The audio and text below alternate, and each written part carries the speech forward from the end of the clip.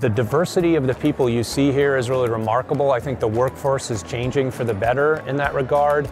And this is a really good mix of site level people, of CRAs, of other sponsor side folks and CRO folks, and as well as our partner vendor organizations. So, I mean, this really is my community of clinical research professionals. I mean, there are other entities that serve different aspects of what we do, but I think the operational at the site level and the site-facing roles of the industry side are really served by ACRP. So it's just been great to see all the presentations and the different talks that are really hit home when it comes to what I do, which is to manage the site-facing organization at a sponsor company.